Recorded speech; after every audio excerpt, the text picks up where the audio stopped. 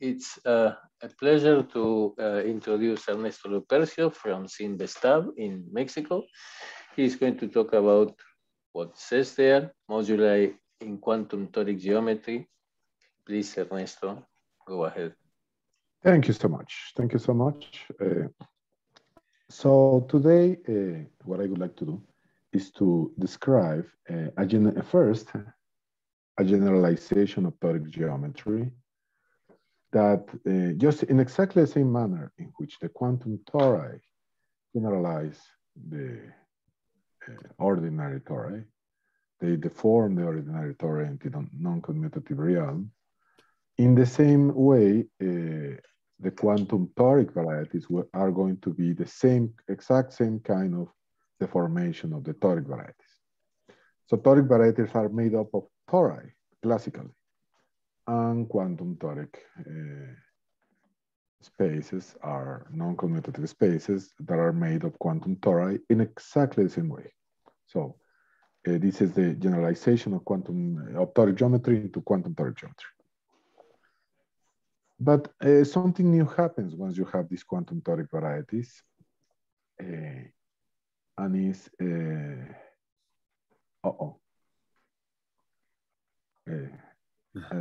and what is happening is that when we have the quantum toric varieties, now you can form a modular space of them. Before, with the classical ones, you couldn't. They were torically rigid somehow. You couldn't deform one into the other. You just couldn't do it. But now with the quantum ones that include the classical ones and the non-commutative ones, now you can form a modular space. And this modular space has a beautiful geometry in such a way that it has a lot of analogies, formal analogies, to the MGN modular space of classical curves.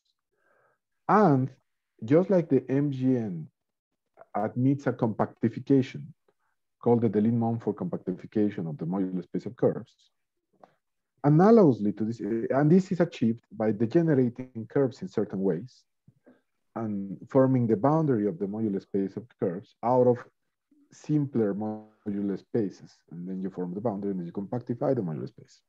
And this modular compactification is important in many places in mathematics and has remarkable properties. It's homology, etc. In the same manner, we are just starting with the new theory of modular spaces of quantum toric, non-commutative toric varieties. But now this modular space also admits a compactification. And this compactification also at the boundary comes from degenerating the toric into easier moduli toric spaces.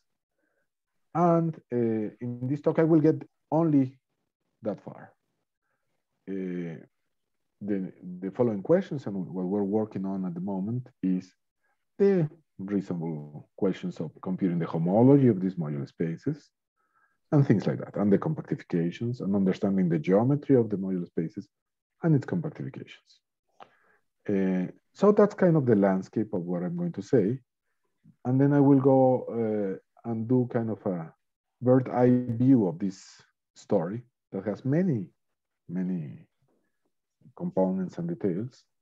But I'm going to turn off my camera first because my Wi-Fi tends to be slower otherwise.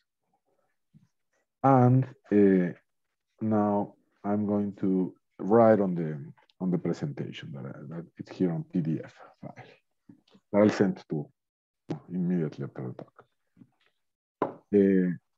So let me just check that I am on the right.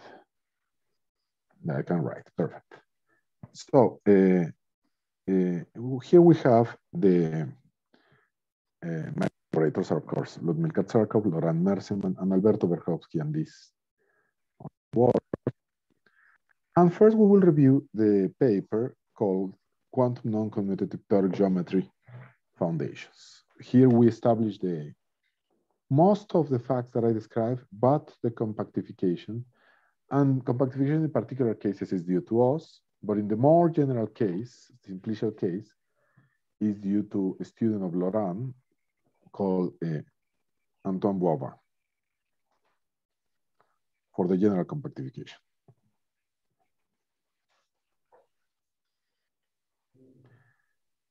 So this paper contains the modular spaces, but not the compactifications. It gets as far as defining the modular spaces, and the compactifications are newer.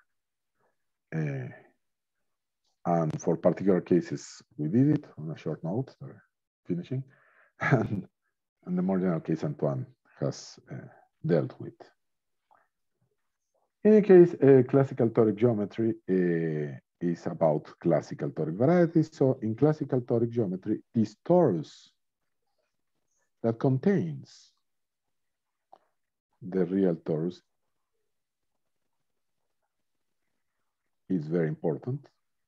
This torus is the complex torus in D complex dimensions, and it contains the real torus in D real dimensions, and this torus is very important for us. The most classical toric varieties, they say smooth, scalar, projective toric varieties, come from considering a polytope. So if you have the toric variety is a particular compactification of the complex torus. There is many compactifications.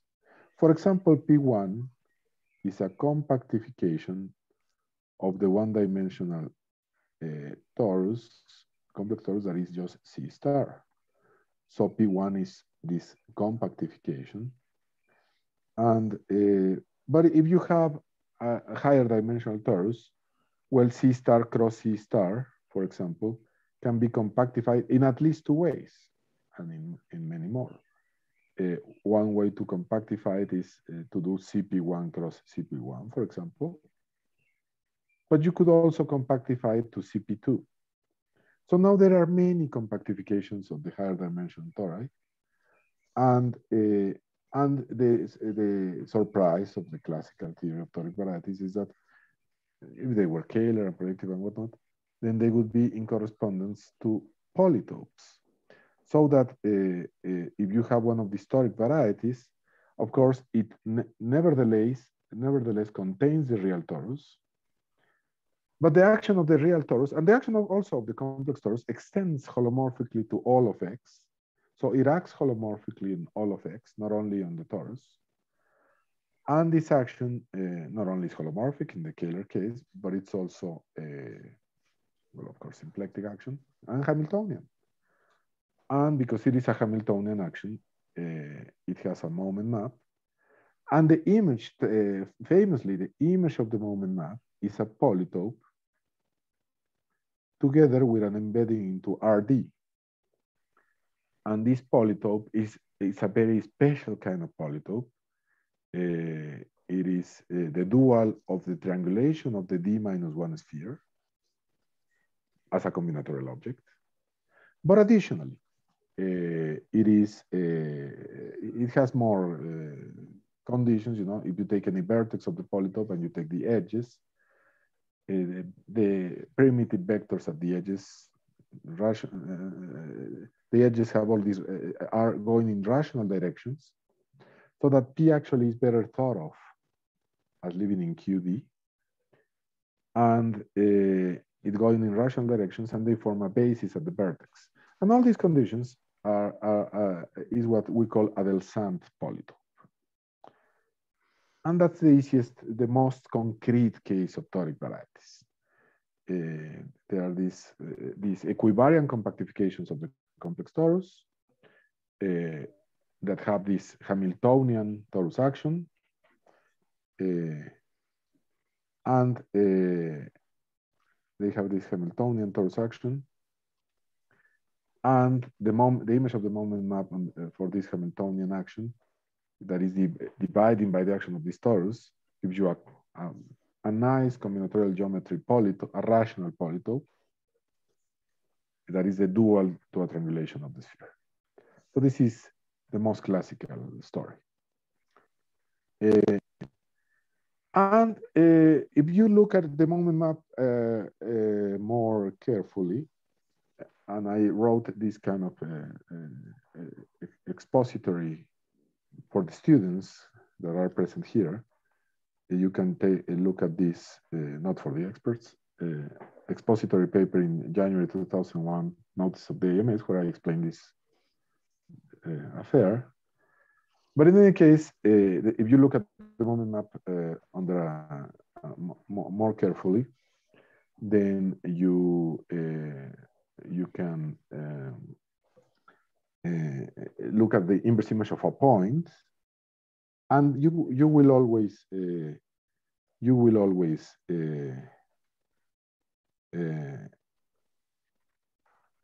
have torus as inverse images.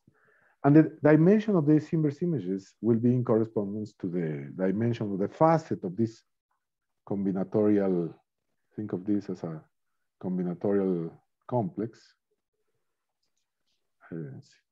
cell complex. And so the inverse image of one point inside will be a 2 torus in this case, and the inverse image of a point like this, for example, will be this circle here. And the inverse image of a point like this will be just a point. And as you see, the whole toric variety X is made up of tori, or of classical tori. Real tori, the union of all these real tori is the toric variety, but also it has a complex torus dense in the toric variety. Again, complex torus that is dense. And the whole thing is made of tori. And that's why they are called toric varieties. Nevertheless, a more general situation, which will be important for us. And to say it very briefly, if we have this polytope, we will take this rays here, orthogonal to the faces. And then we will consider this, the composition of the whole, in this case, plane, but all whole RD. And this the composition in cones that give RD, and maybe only a piece of RD. Now we generalize even further, and we take this cone and this, and maybe this, but not this, not this, and you will get us this is what we will call a fan, and this kind of the dual picture to the polytope. And but the things that fans are, as very often is the case, more general than polytopes. There is good fans that give you good toric varieties that are no longer come from a polytope. Some of the fans come from polytopes, but some fans will not come from polytopes, and you can still do it for fans. So we will insist in doing it for fans and not for polytopes. The idea, I already said it, of quantum toric geometry is to replace all the tori by quantum tori. And in this seminar, I don't have to say very much about what is a quantum tori. This is also related to, from a slightly different point of view, with deformation quantization. Quantum toric geometry can be thought of as a deformation with a parameter. And this parameter, just to give a preview of where is to come, the shape of things to come, this will be the parameter that forms the modular space.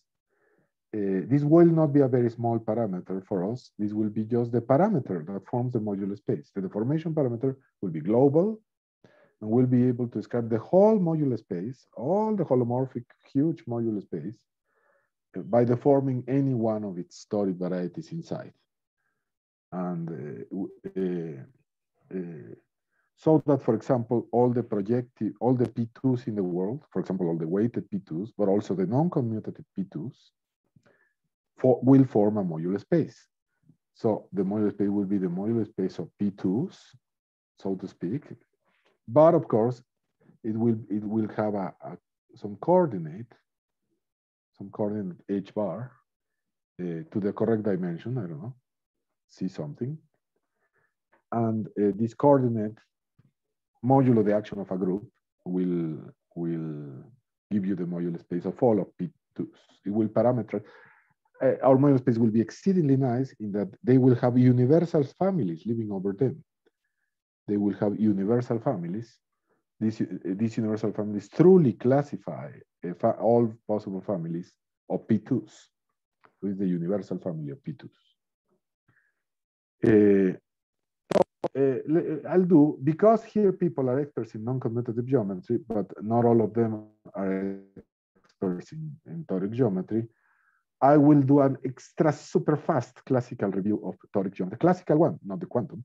And this classical toric geometry, it's in many excellent, thick, fantastic books.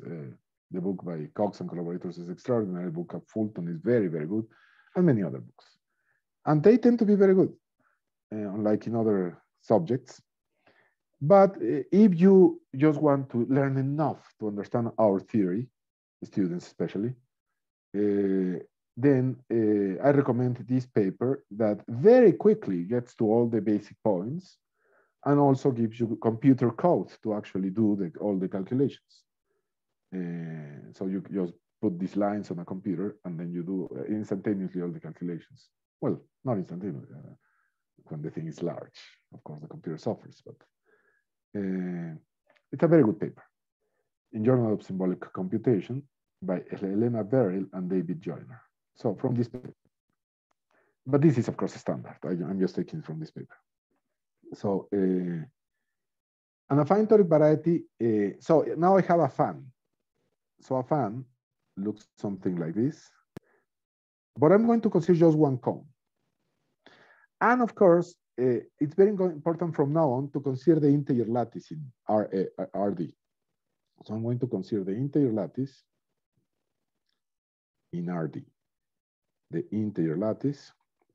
And I'm going to consider this cone, but the cone will be thought of as the set of these integer points. It will be thought of as an integer cone over the integers. So, well, say you have a rational cone, and here rational is extremely important. Say you have a rational cone, then you can produce a commutative semigroup by taking the dual of the cone and then taking the dual lattice. This is the dual lattice, what you would expect it to be. So you get because it's a cone, the dual cone is a cone. If you add two things of these integral points, you still get to one of these integral points. So it is a semigroup. It doesn't have additive inverses, but it has an addition and it's associative and all that, and over the integers. And just like you form usually the group algebra of a group, you can also form, no problem, the semigroup algebra. F is a field. But for us, F is simply the complex numbers.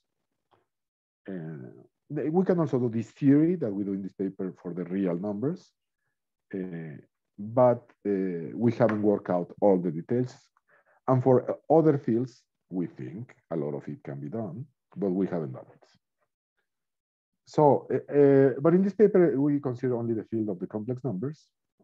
And so you form this semigroup algebra, and you can form it spec. And this is the toric, the affine toric variety associated to the cone. And to each one of the cones in your fan, you do this. And then this, because the intersection of cones are also cones in a fan, you can glue them and get a global object that is the toric variety associated to the fan. In any case, this is the semigroup, and then the semigroup algebra, and then the spec. And now everything is defined. And we can go from a rational cone to one of these affine toric varieties that are algebraic. But of course, if the cone was not rational, you could not do this. And that's the whole point of our theory. Just like the quantum torus has this dichotomy between the rational and the irrational, the rational is this classical theory, and the irrational is the quantum toric geometries, where you will get quantum tori living inside. Here, I should say that If you just take the cone made by the origin and nothing else, and you do this process, then what you get is a torus. And it's an interesting exercise in empty sets. But anyway, you get a torus, and you get a dense torus. This contains a dense torus. This contains, it's not anymore a compactification. It's just a partial compactification of this dense torus. It's just a partial compactification. Well, here a little example. We have a specific cone picture there. You can see it there. And then you get the dual cone. And now you can see it there. This is the original cone. This is the dual cone. And there you can see it there. And now you do this very, very carefully. Well, you get the generators of the cone. And this is the part that would fail if the cone would be irrational. And because these are the generators of the cone, now you can find that these monomials generate the group algebra, the semi-group algebra. And well, here you can by hand check that this is the same as this. And well, then you get that what you get is this variety as an affine toric variety. So this variety, if you give me this cone, what you obtain is this variety as an affine toric variety. And this, of course, has a torus action if you think about it. So it has a dense torus inside if you use the complex numbers. Fans are a bunch of cones, and they satisfy these things that if one of the cones is in the fan and you have a face of the cone, then the face is on the fan, and then two of the cones are on the fan, and the intersection is a face of both. Then the intersection is a face of both of them, and then belongs to the fan. So this is the definition of a fan, and in dimension 2 it looks something like this. And then it's hard to draw in other dimensions. Even in dimension 3 can be very challenging to imagine some fans. But this is what a fan is. And fans could come from polytopes, and they could also not come from polytopes. If they come from polytopes, you take these orthogonal directions, and there is this duality where the polytope gives you this fan. But notice that the following polytope gives you the exact same fan. And also this polytope gives you the exact same fan. And once we form the toric variety associated to the fan, associated to the polytope, well, if I just forget the polytope because many polytopes give the same fan, then the set of shapes of all these polytopes that give you the same fan is the so-called Kähler cone of X. So you can put one symplectic, for every shape of a polytope, you can put a symplectic form. And this will be the Kähler cone of the toric variety, the set of all these shapes of polytopes. In any case, well, here is another example, but probably I won't elaborate this because I'm started to run late. This one is much more important for us, and this one I have to consider. Take the fan that has these three cones, take the cones, take the specs, and if you go through the definition, you get exactly P2. So the fan of P2 looks like this. That's very important for us. The fan of P2 looks like that. And this is on the paper, but also on the presentation, you will see these details. So you have this fan gives you exactly P2 and gives you P2 together with a chart decomposition with three charts, one for every one of these cones. Every one of these cones gives you one chart. And in this case, the charts are commutative. They are just, every one of these charts looks like C2. And I am gluing these three C2s to obtain P2 in the classical toric geometry situation. So I'm just gluing these three C2s to obtain P2. But and in general, the same kind of picture goes in general. If I have a fan, it could be a complete fan that covers all of RD or not. Then I form the various affine toric varieties, one for every cone. And then I use the combinatorial information of the fan to glue them into the whole toric variety. And the whole toric variety is associated to the fan. And there is these instructions specifically tell you how to glue the whole toric variety with as many charts as maximal cones has the fan. This is what you must remember, that you have as many charts as maximal cones has the fan. Now, the basic block of quantum toric geometry is the quantum torus, of course. And here I'm very lucky not to have to elaborate enormously about the quantum torus. So you know the real quantum to torus. But stop me if you want me to say anything. And you have the real quantum to torus. And you know this arithmetic dichotomy for the parameter h bar for the quantum to torus. That is that the space is truly non-commutative only when h bar is irrational. When h bar is rational, its algebra functions is Morita equivalent to a commutative algebra. So true non-commutativity is related to rationality condition on the parameter. Sorry, may I ask a question? Yeah, sure. So in the case of your non-commutative toric varieties, did you say if the lattice is rational, you get a commutative standard toric variety? Correct. Oh, so it's not Morita equivalent, it's really a toric variety. Well, the presentation that I will, I have to, all this is homotopy theory. The presentation I will obtain won't look on the nose commutative, but it will be Morita equivalent to the classical. Oh, it's Morita equivalent also. In the toric case also is only Morita equivalent. That's right. It will only be Morita. Mm-hmm. Thank you. What I will obtain, it will be this humongous algebra, gluing of all these algebras, one for every cone.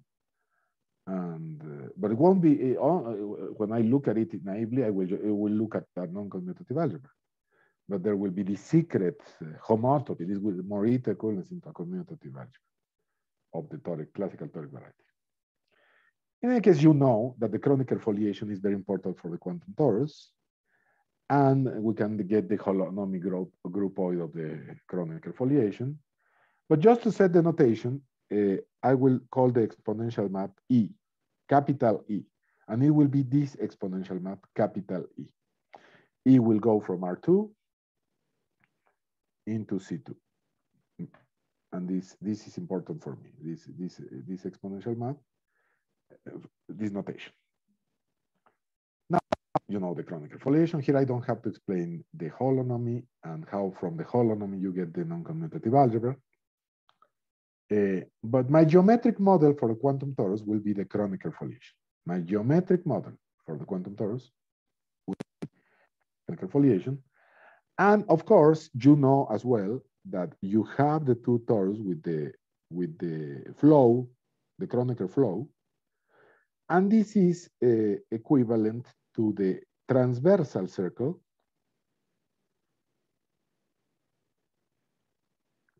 with the rotation by the angle rotation by angle h bar.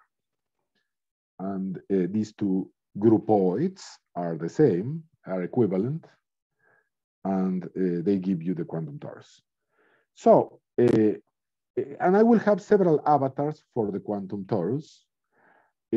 So to be able to talk about scalar structures and all these, I will not remember the whole groupoid, but I will only remember the Morita equivalence class of the groupoid, which is standard. The stack, actually, I will remember the stack in a little bit more delicate fashion. I will remember the stack as a stack of groupoids over the side of toric maps. But you can ignore that during this talk. Imagine that I don't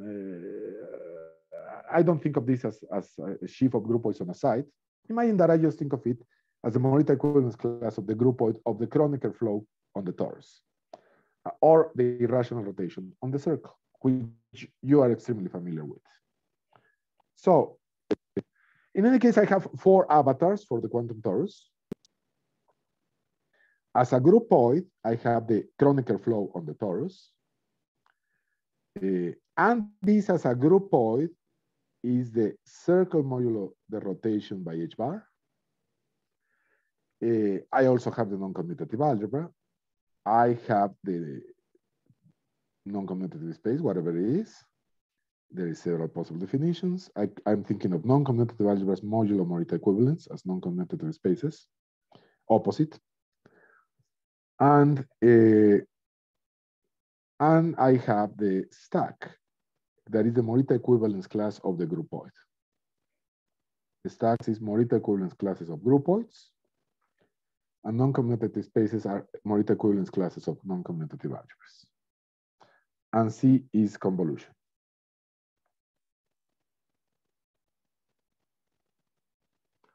So I have these 4 avatars for the quantum torus, and I'm going to very much use this one.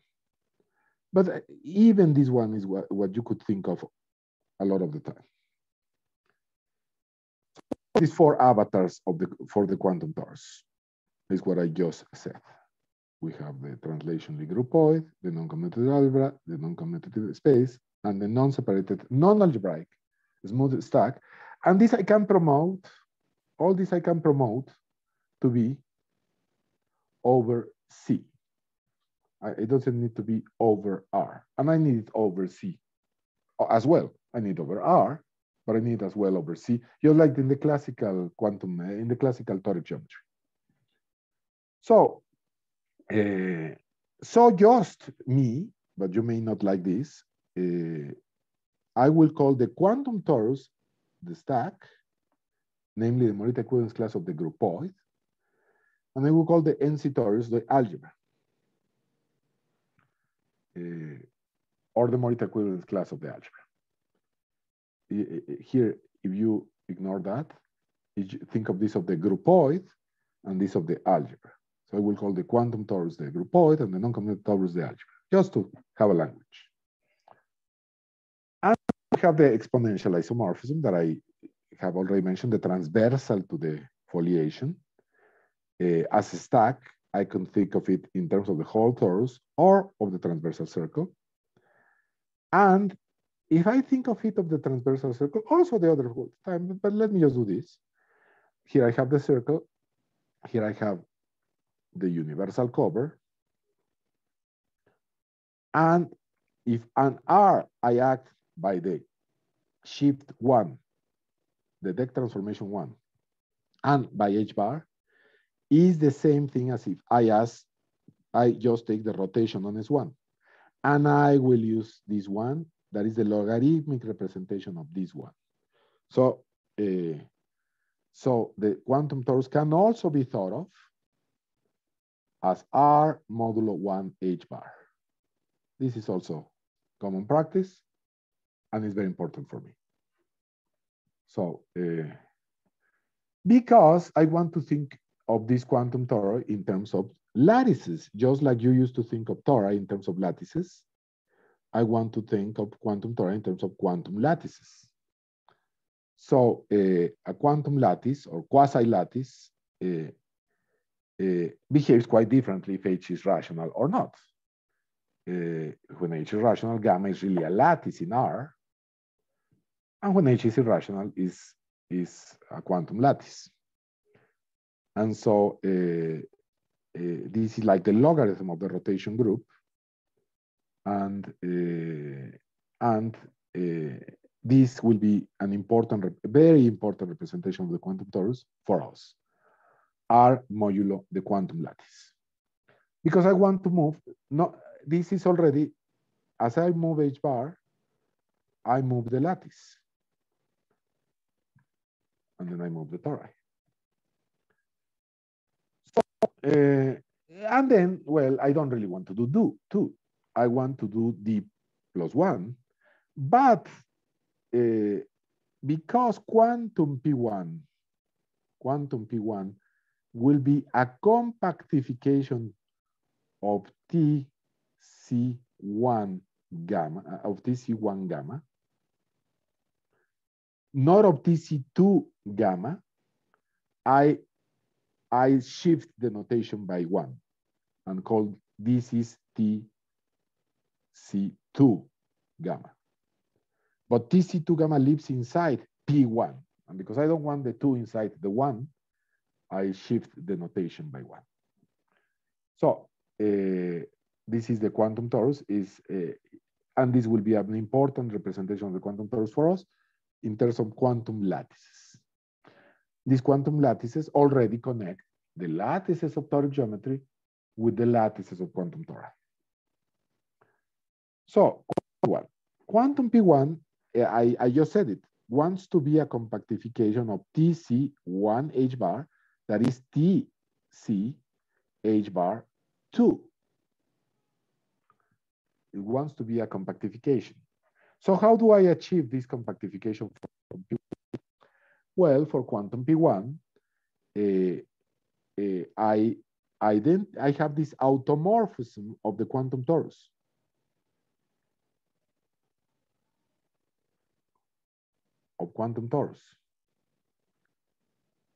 I have this automorphism of the quantum torus. So, but the C star, I close to C. So I get this chart.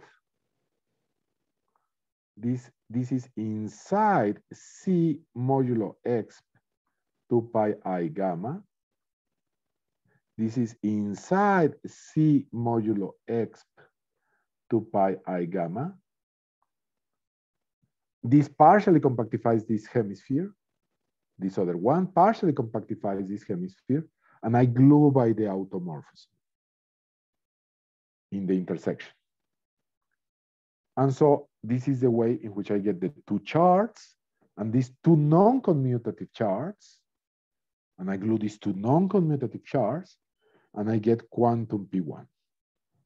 Let me stop 2 seconds and ask for questions. Okay. Can you show us an algebra? I mean, so you define something by gluing things together, which normally in an algebraic geometry situation, that means you have a sheaf, right? Which may or may not have any global sections. But in the C-star setting, you always have global sections. That's right. Is there an algebra? So there should be one algebra here, right? Yeah. And it's I will construct one foliation only, so that this algebra will be the holonomy algebra of this foliation. So right now I do it with charts, but I can do the geometric invariant theory to construct only one foliation that extends the Kronecker foliation, and the holonomy groupoid of this one foliation, the convolution algebra of this groupoid, is the one algebra that you're looking for. Yeah, I believe this algebra would be like the algebra representing the affine part of your non-commutative toric variety, right? Not exactly. Look at what I'm going to do. Look at what I'm going to do. Maybe you're right, but I think it's slightly different. Different. Yeah. Well, dimension counting already mentioned the dimension counting. Here is the important comment. This P1, this CP1, H bar, leaves as the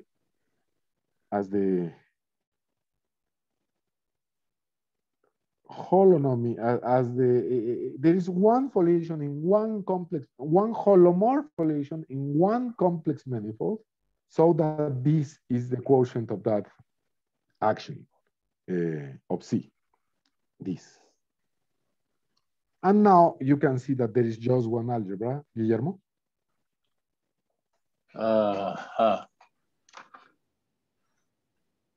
Yeah, okay.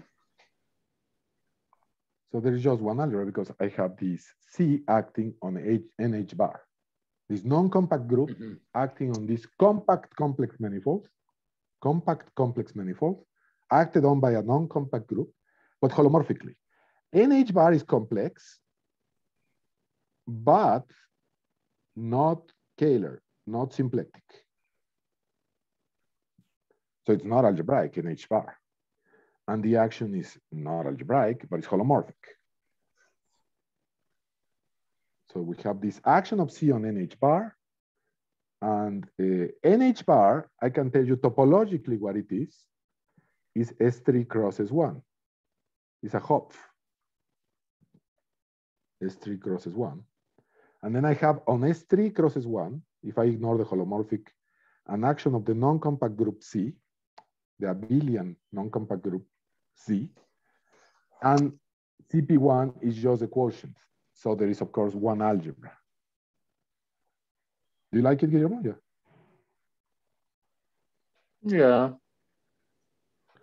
Yeah. And of course, this action of C depends on H bar.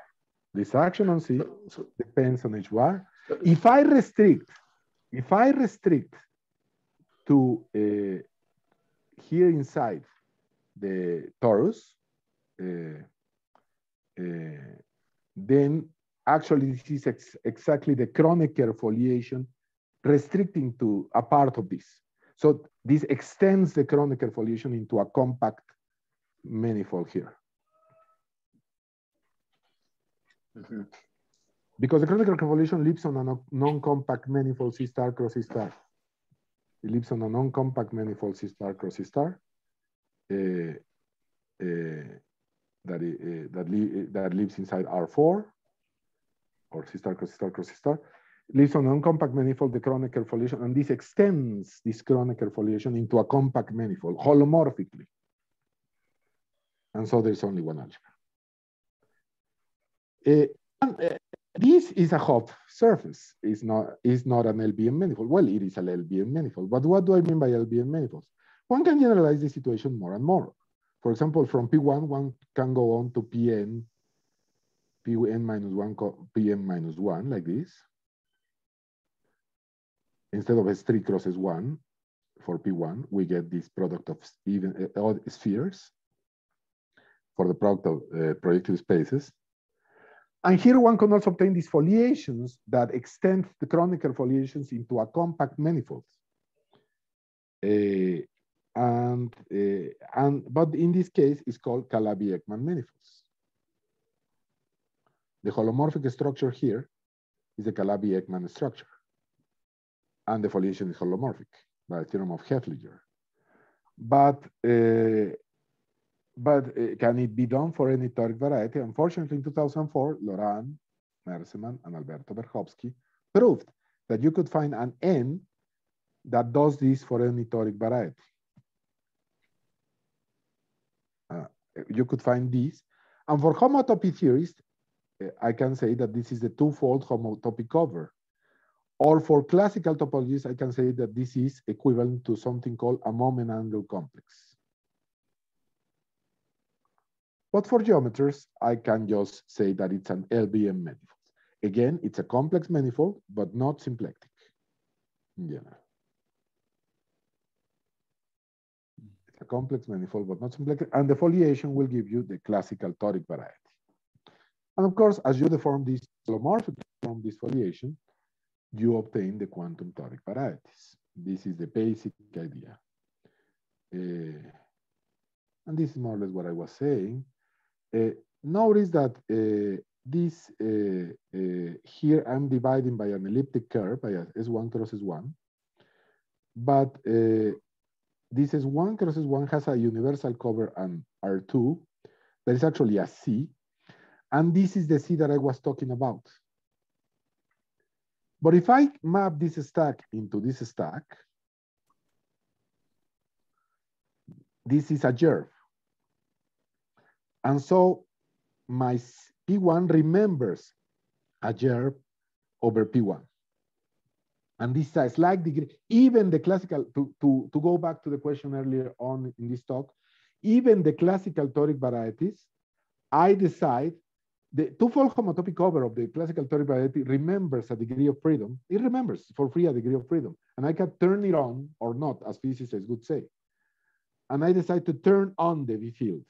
So even the classical toric varieties come with their canonical year. Their canonical year. So even the classical ones, in the presentation I am choosing, look non-commutative. I added a canonical little non-commutative degree of freedom so that I can form the whole modular space nicely.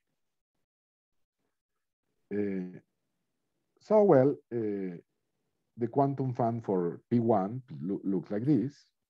This is a unit vector, but then this is one, but then this could be of a different length.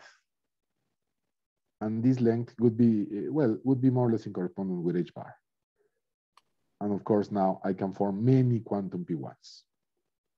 Let me just call it H bar here. And of course, I have the quantum lattice that looks of the odd rank, looks of the wrong rank because it's rank 2 over Q, but lives inside R1. Seems to have the wrong rank, but it's okay. So now what is a quantum fan? Now you guessed. A general quantum toric stack that will have one algebra. It will have the convolutional algebra of a foliation on a holomorphic foliation on a complex non-symplectic manifold. Can be constructed starting from a general, not necessarily rational quantum fan. And how much time do I have left, Guillermo? Sorry. I am 10 minutes, perhaps?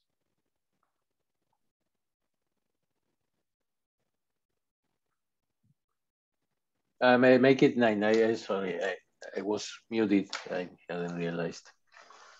Okay, I'll make it 9. I'll make it 9. Anyway, a quantum fan, it looks very much like a fan. A fan used to live on a lattice. The rays used to live on the lattice. But now the quantum fan lives on a quantum lattice. And it's the same definition like classical toric varieties, but now we have quantum fans.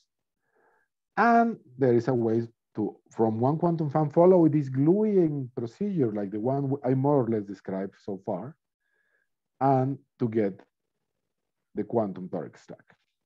Actually, it's much nicer to first remember the calibration, and then if you want to forget it, forget it. But I will remember the calibration. So the calibration is, I will get generators for gamma. The image of H is the quantum lattice, but I will remember not gamma, but H. I will remember H, not gamma, and H will be my deformation parameter.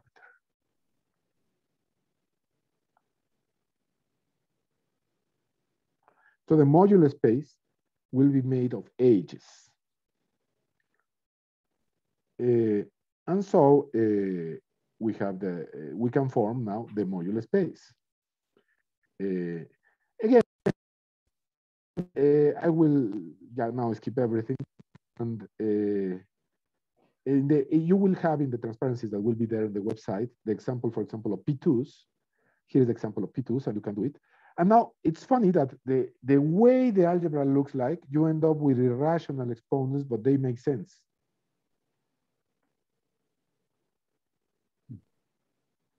But they make sense. And so you can glue these quantum toric varieties, and you can have quantum geometry theory. We do it. We get quantum, the semi-stable points, all that story. So we do the quantum invariant theory.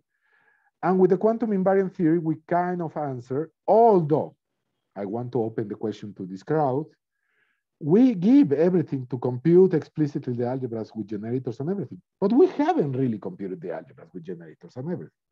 This is a project that I have a student that is trying to compute some cases of these algebras and understand these algebras in terms of the more classical system algebra picture. But because the stack is now represented by an action, by a groupoid of a non-compact group acting well on these semi-stable points in the geometric invariant theory, then you should be able to do it. And of course, in nicer cases, it gets nicer and it gets nicer and nicer in representation. You put more and more hypotheses. It's the one that comes from a polytope. Not all the fans come from a polytope, but if you come from a polytope, you get everything scalar. And it's very nice. We use a theorem of Ishida for this. In any case, we get, now you can get, remember the H bar, it goes from the classical lattice of higher dimension to the quantum lattice in lower dimension. H is the deformation parameter. And now you can form the deformation parameter with these H's, modulo equivalences, of course, group, acting on the H's. And it's very nice. But now there is many flavors to this modular space. If you put more Jerv, less Jerv, etc., many flavors. With the rack kind of flavor, you can obtain, for example, of all weighted projective spaces are the rational points of the modular space. And the non-commutative, the quantum projective spaces are the irrational points of the modular space. And then you form the whole modular space. And you get the orbifold points in the modular space that are the ones where the fans are, or the polytopes are especially symmetric. Symmetric polytopes. Then you get these points that are orbifold points in the modular space because they have too many symmetries. And so you get the modular space. It's a nice orbifold. If you put the nice conditions in certain conditions, you have a Teichmüller theory for this modular space. You can get this Teichmüller space, and the modular space is the quotient of the Teichmüller space. And you can get applications, etc. But if you choose the simplest possible modular space of these quantum torics, where you have the minimum amount of Jerv and everything is the simplest possible situation, then the modular space looks like an open set omega contained in RD minus D and acted on by a group. And this group is a finite group. And this is what the modular space looks like in its more canonical setting. It's just an open set of this Teichmüller thing, modulo a finite group, a nice finite group. Just like you could get the complex, the Lin-Mumford compactification. This is what you degenerate curves and you get the Lin-Mumford compactification. This modular space, D is the genus. D is it's just the combinatorics of the fan. It's just the poset, the combinatorial invariant of the toric variety. And I will call it today the genus of the toric variety. And so I have M, D, and really this has this number. And if I fix D, for example, let me fix D, I get MDN, where N is the amount of Jerv and is the analogous of the mark points in the classical situation. Is the analogous of the mark points in the classical situation. Get a parallel situation, MDN. Could I compactify MDN? And well, for projective spaces in this note that Guillermo will probably kill me about, we compactify universal family for the projective spaces. And it's a very nice, MD turns out to be simply a simplex modulo the symmetric group. But we construct the universal family over the modular space of quantum PDs. Quantum PDs. This is quantum PDs, includes the classical ones with slightly with the Jerv that it's turning on a little bit of non-commutativity, but it's canonical. And the compactification, it's very nice.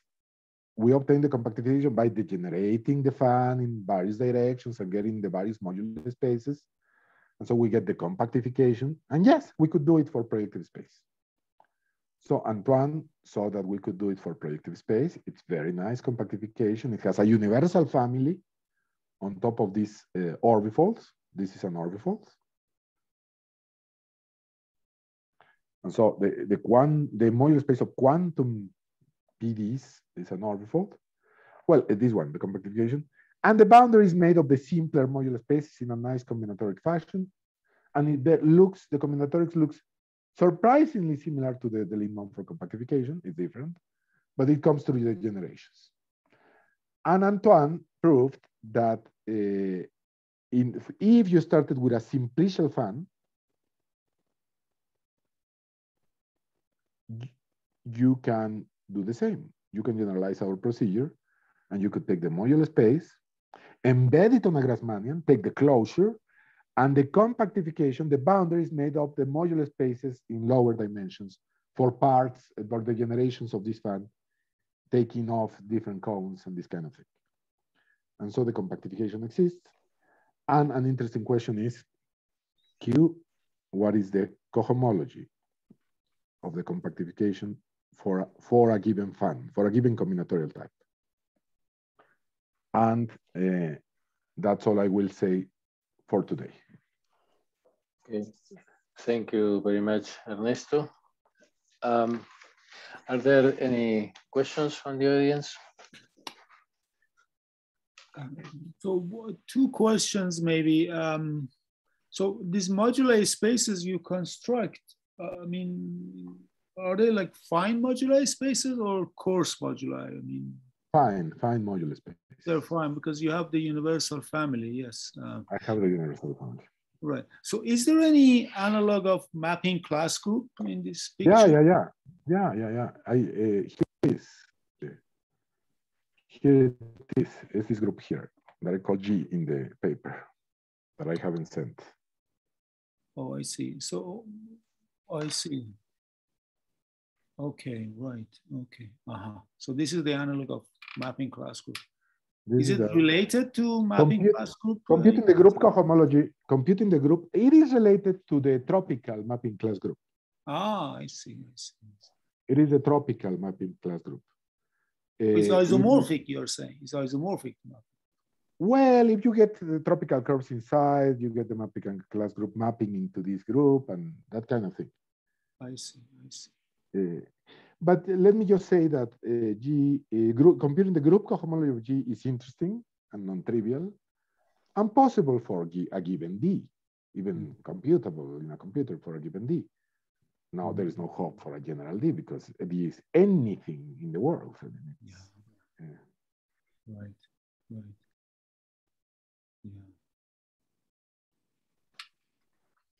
Further questions? Thank you.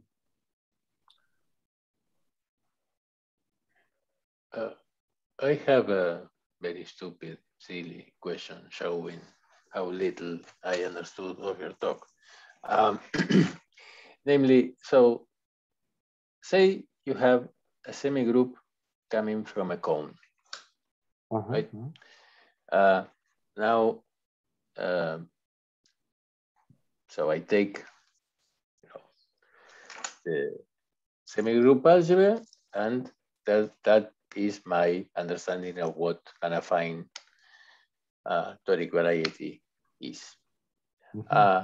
Is there, I mean, you imagine that an affine quantum toric variety would be some deformation of such a semi-group algebra? Absolutely.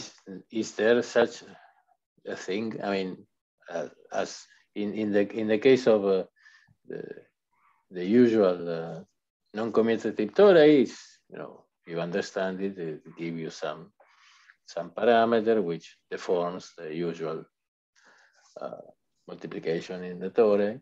So is there a recipe like that for, say, a quantum affine torus or toric variety? Yes. But I have only written the simplest of cases. I think it's algorithmic to compute this thing that you're asking for. But I have not really worried too much so far for the explicit computing. I know that it exists, it's there. It's a von Neumann algebra, to be sure. But very little is known today about, I mean, you could, if I give you a cone and a quantum lattice and a way to deform a lattice into a quantum lattice, and I can do that, I can write that explicitly. You could sit down and write down these algebras, but it would be much nicer to have a theory of these algebras. What characterizes them, something, you know, something, not just this. Like the difference of saying that a sister algebra is a star closed algebra of operators in Hilbert space, and saying that, you know, defining it by actions. That's what you mean.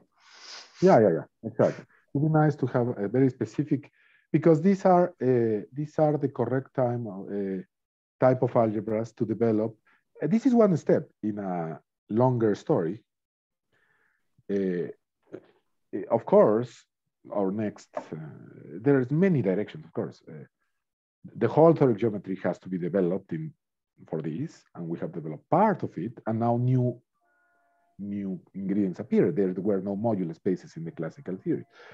Antoine has managed to extend the universal family to the so-called secondary polytope. So now he can do astonishingly Attila flops, literally. In the past, it was kind of a combinatorial thing. You do an Attila flop from one to the other. But now you can write the whole family of quantum torics between one extreme of the Attila flop and the other. Now you can write all the quantum torics, the universal family. That you can see the whole movie of an Attila flop, which was impossible until very recently. So he extended the universal family to the secondary polytope, for example. But for example, the case of polytopes, just ordinary, not even secondary polytopes, just the polytopes. I have not even tried to write the spectral triple, and it must be there. It's a non-commutative space with a metric. So what is the spectral triple, what it looks like?